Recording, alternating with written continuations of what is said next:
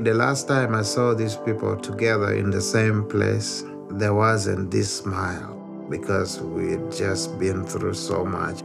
So to see them today with this smile on their face, it's really something. When I left Uganda, it was in the middle of the night. I carried nothing with me, no memory from my past, no family photos, just $5 in my pocket, and I came to this country. When I close my eyes and think of home, it's warm, it's colorful, the pace of life is different. It's something I really miss. Everyone has a story about how the war affected them. I also have my own.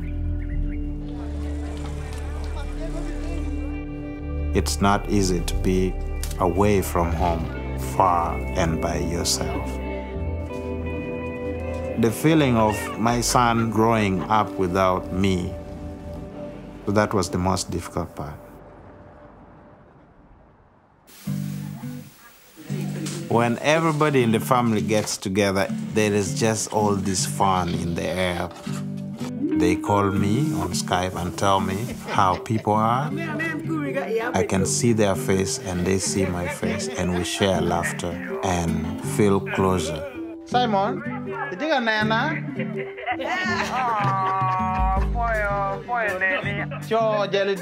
The one person that I miss most is my son. Just the chance to see his face and tell him I love him, it's very important to me. When I get back home someday, if I do, I won't be a stranger. To stand next to my family, the people I care about, many miles in between us, there are mountains, seas, forests, and then I get the chance to stand next to them.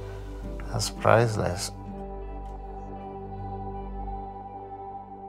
Oh my God. Oh my God.